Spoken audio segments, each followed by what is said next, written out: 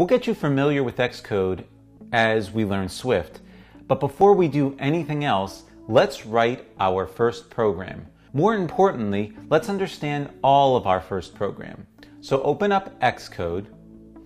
I'm going to hold spacebar and open that up. And there are a few ways to write a program in Xcode. You can write a full-fledged app, game, whatever, and you can also just test your code in what's called a playground. This is like the difference between the notebook next to your computer that you just jot little ideas down in. That's kind of like a playground. In a playground, you can just play around with Swift and test out your code in little code snippets.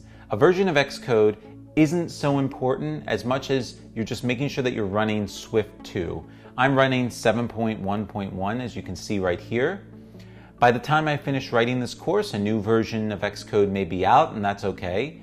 All that's important is that you're running Swift 2. Now, click Get Started with a Playground, and that will get a playground open. You can name it whatever you want.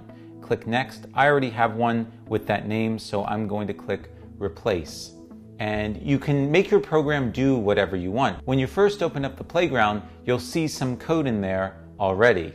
Notice that the playground is divided into two parts. On the left is your code. On the right is the result of the code that you write. In the playground, you can draw stuff and do all sorts of other things, but the main purpose of the playground is to output some data, some results. The data that we'll output is going to be some words. So highlight everything in the playground and delete it.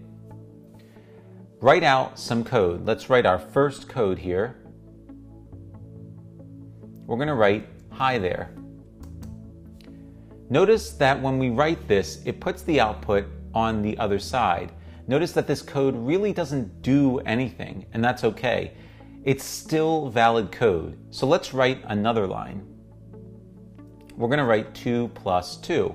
So look at the other side. It actually says 4. What is the difference between the first example and the second example?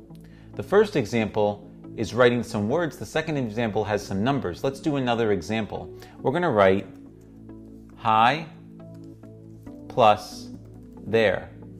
Did you know that you can add strings together with a plus sign? What's the difference between this example with the adding strings together and the first example? Also look at that output. Can we fix it so that it prints out correctly? Right now it says hi there as one single word. If we add a space between there, it now says hi there. This seems to fix it. We can concatenate the strings together, join them together as words with the plus example. Let's print something. We're going to type hi there with print. So congratulations on writing your first code. What does that result on the right-hand side say? It's not that much different from the first example, but the code is way different. So what's the difference between these two things? The difference is that the first one is something. What is it? The second one does something. What does it do? Well, the first one is a string. It actually just is a string. It doesn't do anything. The second one actually outputs a string. What am I talking about? Well, let's find out.